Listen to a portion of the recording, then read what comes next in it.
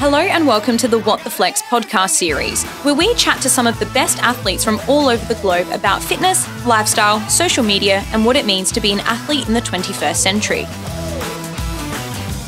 On episode 4 of What the Flex, we sat down with fitness influencer Zach Smith to chat about what it takes to have a substantial following on social media. We also go into how an injury led him to finding his true passion and career path. Zach, thank you so much for joining us here today at Ryderwear HQ. We're going to be having a chat about a few things. But firstly, I want to start off with talking about your fitness journey. Can we start from maybe the beginning and what sort of sparked your interest with fitness and how we got to here? Yeah, thanks for having me on the show. I started in fitness because of an unfortunate event, actually. I used to play semi-professional rugby union, and I just finished school when I was like 19 and living out of home on not much money, and they were paying me to play the games, which was not much either, maybe like $200 a game or something. And I was actually working as like an intern at the gym that was sponsoring the rugby team. So it just so happened one day in a game that I broke my leg and was unable to play anymore. So they just completely just dropped me, and I was made redundant from the work that I was doing at the gym as well. So it all kind of happened all of a sudden, and like I had nowhere to really go, no income, and I was kind of like, it was a really depressed kind of time in my life. It was probably maybe 6 months where I was just like probably the lowest that I've been. So when I figured out what I had to do in terms of rehabilitation for my leg, I spent a lot of time in the gym just doing the rehabilitation exercises. And when I started learning a bit more about the body and how, you know, my biomechanics works, how the body works, I started to build a passion for it then, because it just kind of felt good. It started to look good, and then the people around me kind of noticed as well. So I started helping my friends and family with their fitness goals, and they started seeing results too. And then I realized that I had a passion for helping others do the same thing. And then when I finished doing my course, I started working on the reception at another gym until I was fully qualified. But then basically they started doing PT as soon as I was able, maxed out my hours as a PT, and I loved it. So I decided that I wanted to reach a global audience and help more people. So that's when I started my website. That's when my followers started to grow. And then as my followers started to grow, I kept adding value to my online people, my followers. And then as soon as I was kind of able to scale the business, I scaled the business and got people to work for me and had a team. And ever since then, it's kind of been, as I said before, just progressive. But here we are, about 6 years later after establishing my first company, yeah. I want to talk about that strategy that you mentioned about growing your followers and getting more people to sort of view your content. What did you do and how did you figure that out? You know what? It's there was no real like recipe for it because it was trial and error. But in my head, it made sense. It was all logical. Like if I could get photos taken of me from someone that's posting the pictures on their Facebook or Instagram that they have 3 million followers, then it just made sense for me to go and shoot with them, especially if they wanted to shoot me for free. So my investment was to be traveling to them, so they didn't have to essentially go out of their way to shoot me. But I know that they wanted to shoot me, but they didn't want to spend their time or money to shoot me. So I just had to go to them. So once I made the effort and the investment in time and energy and money to actually get to them, it was kind of like a no-brainer, because they'd take great images of me if I was in good shape, and they would post them on their socials. And then from that, I'd generate more followers of my own. And those followers, if I'm, you know, nurturing them the right way, giving them enough value consistently, then, you know, they'll turn into clients eventually somewhere down the track. So I'd always try and be like pretty transparent with my followers and people that, you know, support me. And like, I think without having like a personality and like actual, a persona or a personality behind what you're posting online, those people will be so transient and they'll just come and go. But if you're really educating people, adding value, then they'll kind of stay.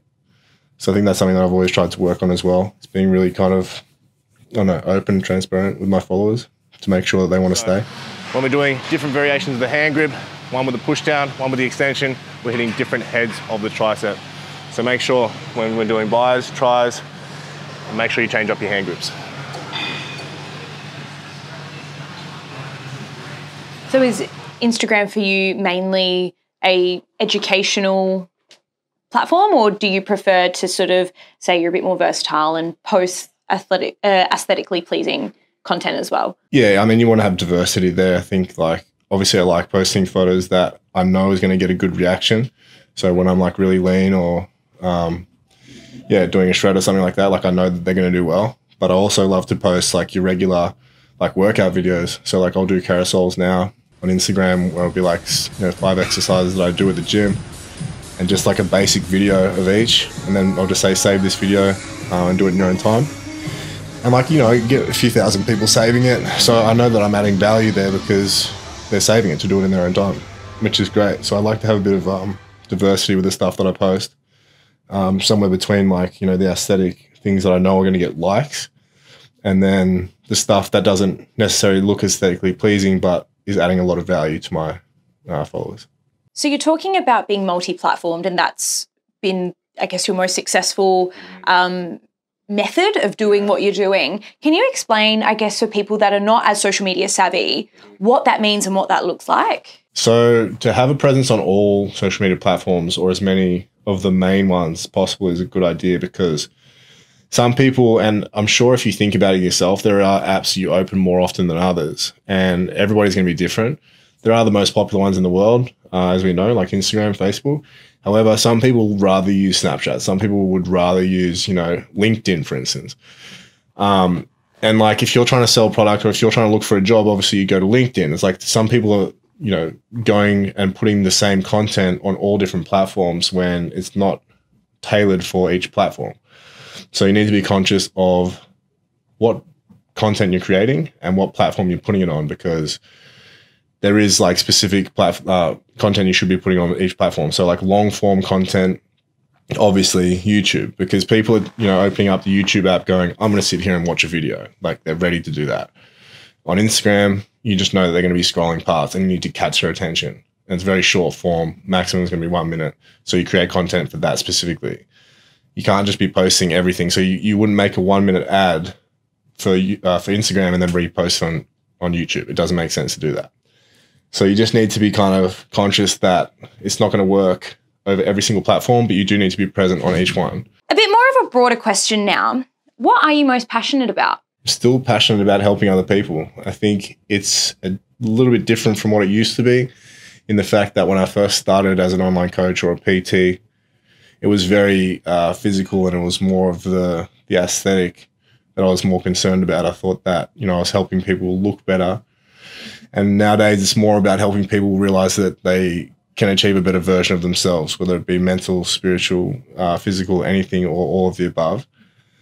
So I want to try and, I guess, be more of a mentor for people. I really believe in the fact that if you're putting out positive energy to the universe, law of attraction is very strong. And I feel like I'm doing just that every single day, trying to be as happy as I can, positive, motivating other people to do the same.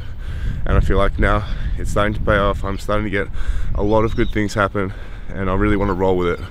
I really want to continue to progress and continue to throw out good energy to the universe, and hopefully it just continues to come back. When I was a younger man, I didn't have a mentor. Like I had a sales mentor when I first started in the gym, but apart from that, like I didn't really have anyone that I looked up to. And the social media space wasn't what it's like now. Like if you go on Instagram or Facebook, there's like a plethora of people that are gurus, and there's a lot of people out there that are real like gurus that can help you and mentor you. But when I first started, it wasn't like that. Like the platform wasn't so saturated with amazing information. It wasn't the same. So if I can be someone that people look up to and better their lives, and that's the type of man that I want to be. So I think I'm in the position now to do that in a more holistic way, rather than just the physical aesthetic side.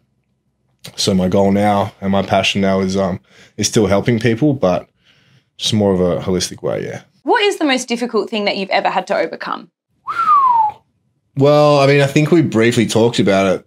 Like the injury was just terrible, because I'd put all my value at that point, the value that I had for myself and the self-worth that I'd kind of developed was from always being really good at sport growing up.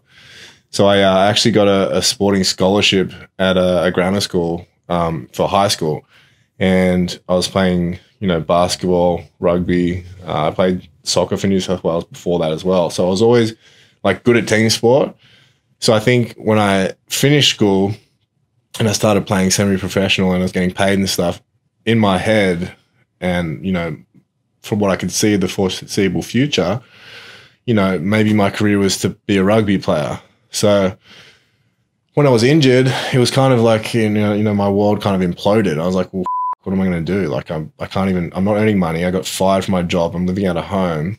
Like, I was sitting in the shower on a chair, like just crying. It was fucked. Like, it was a bad time. So I just didn't know what I was going to do. So I'm pretty sure that was, one of the worst times of my life for sure. And then for someone who is probably going through something similar, someone else in the world, they've put all their eggs in one basket. They're wanting to be an athlete or a sports star of some sort. What advice would you give to them if they were to get an injury and all their plans had to change? If they have other hobbies, if they have other things they enjoy doing, if there's subtopics or things that they want to study that might, turn into a potential side hustle or a career, or, for people to have more diversification in their life. Because as I had it, it was just I'm going to be a rugby player. And then that was just stripped from me, and that put me in a spot where I felt like I had nothing.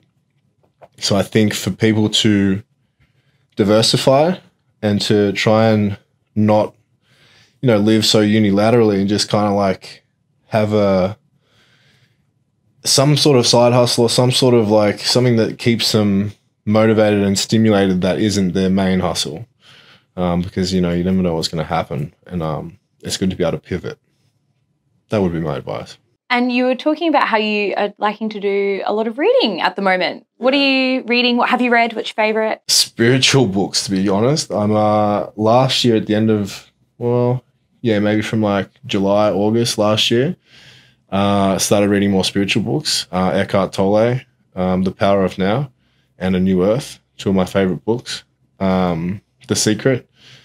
A whole bunch of other stuff about affirmations and just projecting positive energy to the universe and spirituality and being present. And it's changed my complete outlook. My life purpose and my quality of life is just amazing now. It's so much different from what it was last year. I have so much less mental clutter. I'm not anxious anymore. I don't have any depression. Everything is hunky dory. I feel fantastic. And I think it's, a lot of it is due to becoming more awake spiritually and doing more reading. And then what are you looking forward to? Do you have a specific goal in mind? Where do you want to be sort of a year from now? Got a couple of goals. I'm doing YouTube very, it's full time now. I'm going to do 2 or 3 videos a week. I'm already releasing 2 at this point.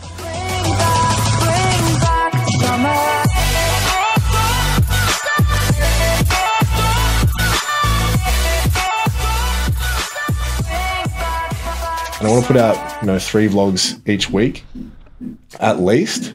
And the plan is to double my my followers on YouTube by June.